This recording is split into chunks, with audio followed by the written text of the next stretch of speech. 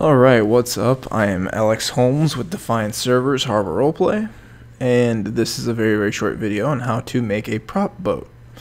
So right here, I'm going along and using easy precision, and if you don't know how to set that up, I will be making another video on that shortly. Excuse me, and yeah, I'm just attaching those pieces to the side. There's going to be 4 of those. And then you put one on the back there. That's going to keep the stuff from falling out the back, and then one in the front so it doesn't fall out the front. Then you're going to go underneath right to the center. Do that. Attach it on top there. When you loosen it up, it's going to fly. So you catch it, bring it back over, freeze it. No collide everything. So there's no,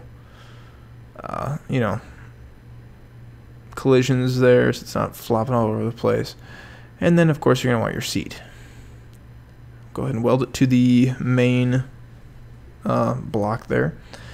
And then on the back here you can put some thrusters. There's a thruster limit of 8 on the server, so I think I put 6 on the back, and then those ones where the forward was the key 8, backward was key 6.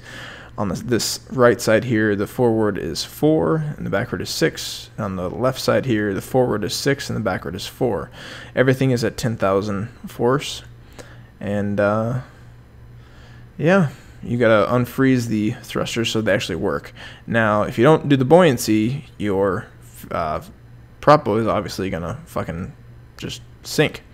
So buoyancy everything up. I usually set it about 67% buoyancy, and I just do that to everything.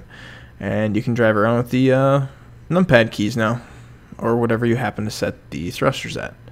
There you go.